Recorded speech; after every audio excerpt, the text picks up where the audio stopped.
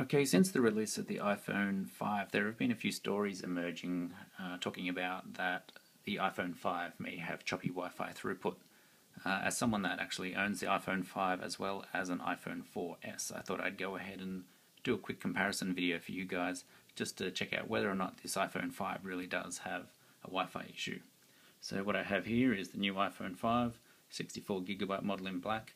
And what we have here is an iPhone 4S, 64GB in white. And just to prove this is a 4S, there we see Siri. Okay, so first of all, just to demonstrate that these phones are both actually on the same Wi-Fi network, my router is a dual band wireless router, so broadcasts on both 2.4 and 5 GHz frequencies. At the moment, both phones are connected to the same 2.4 GHz Wi-Fi, and we'll begin our tests with that. So launching the speed test app. First of all, I'll just demonstrate that both apps are going to connect to the same server, and that server is going to be the Telstra server in Sydney. Okay, so first of all, let's start off with the iPhone 4S. Now, I'm not going to do one of those tests where you run both devices simultaneously, because obviously that just means the devices are sharing bandwidth, and whichever one's going to hog the most bandwidth is going to win. So we're going to test them individually.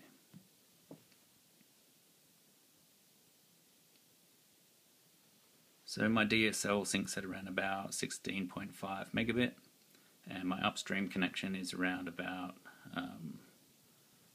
235 kb per second, or kilobits per second. Okay, so there's our first run from the iPhone 4S. Let's try the iPhone 5.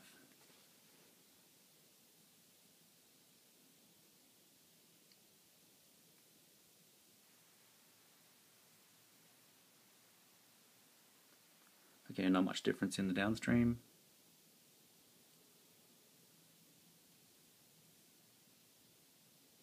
And slightly better result in the upstream, although not enough to be a difference. So let's try again.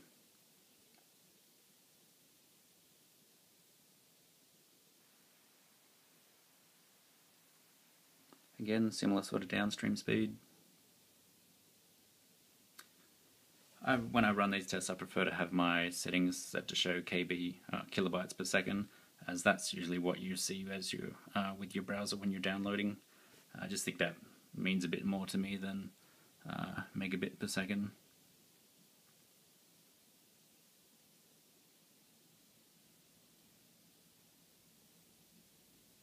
Again, very similar speeds being produced by the iPhone 5 running on the 2.4 GHz frequency, and as you see, it's almost the exact same speed upstream. Okay, so as I mentioned, the iPhone 5 handles both 2.4 and 5 GHz, so we'll go ahead and switch over to the 5 GHz band. We'll see how things go from there. Okay, just double check the same server and begin. Okay, so now we're now running on the 5 GHz frequency instead of the 2.4.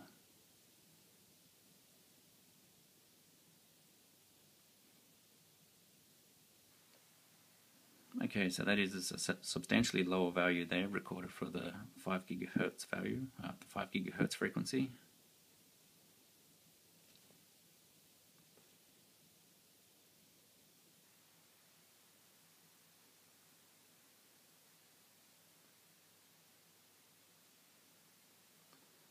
The iPhone 4S Wi-Fi performance is being very consistent thus far.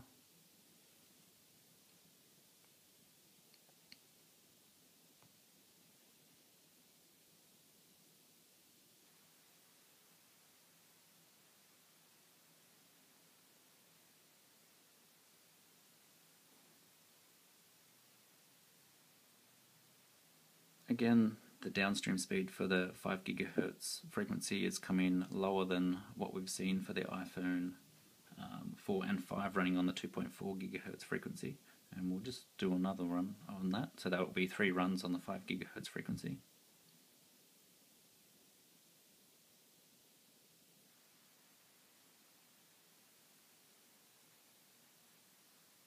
Okay, it actually locked up for a while there.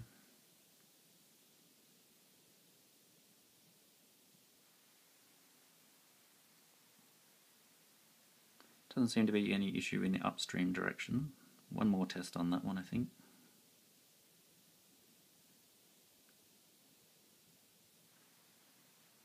Okay, now we're back running at the same sort of speeds that we're seeing for the iPhone 4S on the 2.4 gigahertz.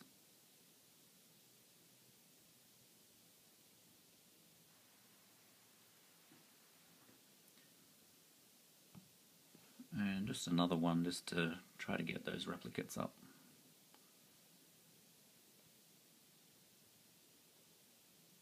Okay, again we've had a situation where it seems to have locked up, resulting in this inconsistent graph that you can see along the bottom here.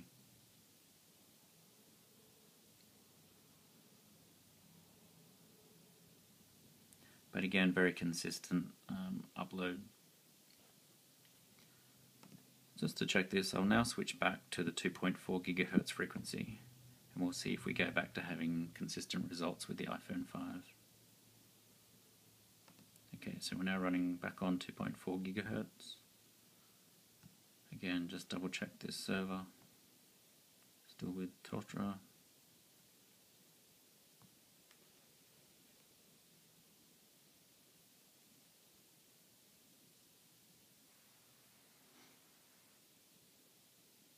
Okay, so we're back up at 1700 kilobytes per second again, with a very consistent profile.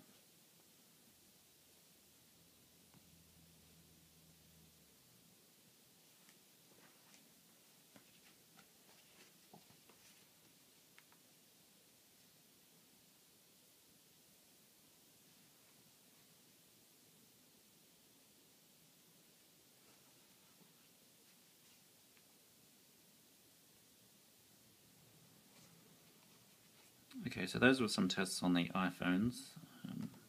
Just out of interest, I currently have my new iPad here. Alright, so we'll just quickly double check this. So it's currently running on the 2.4 gigahertz Wi-Fi frequency. So if we perform these tests with the iPad, it'd be interesting to see what we get. Again, choosing the same server.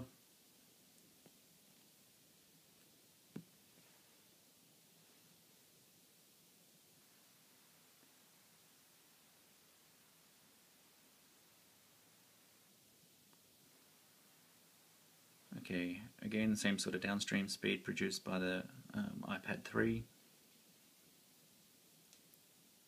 Again, consistent result for the upstream speed. So we'll now switch over to the 5 gigahertz Wi-Fi.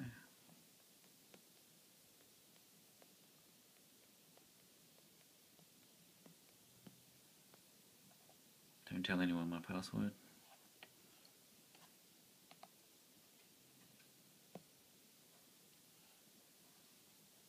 Okay, so we're now running on 5 gigahertz. Double check this server, still the same server.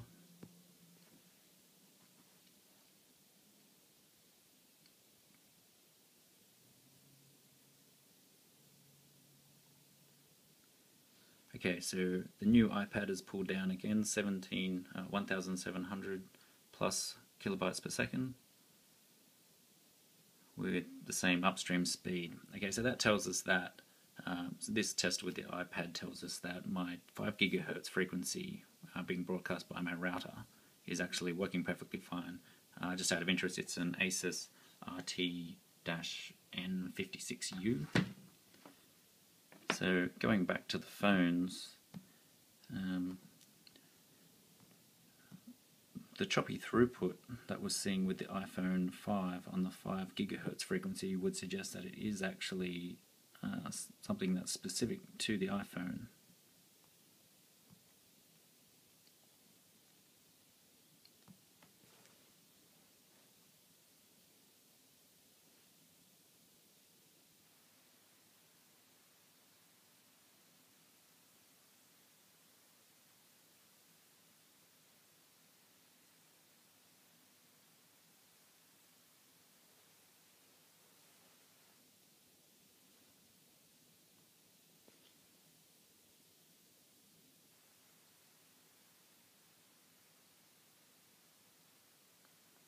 So again, here we've had a little inconsistency in the throughput.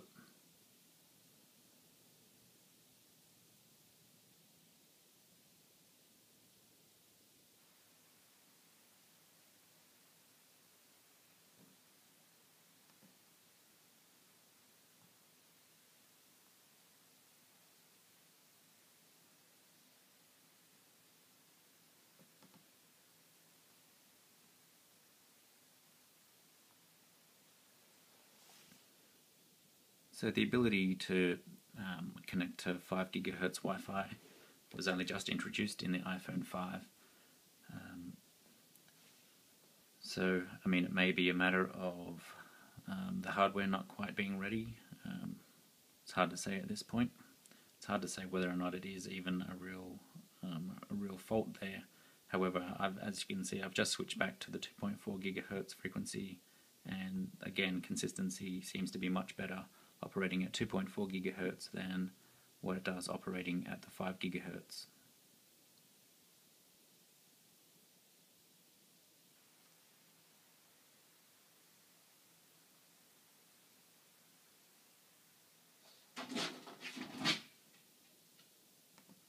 Alright, well there you have it. That's just a brief video demonstrating Wi-Fi capabilities of both the iPhone 5 and the iPhone 4S, as well as a comparison there against the 5 GHz frequency that is available to use on the new iPad.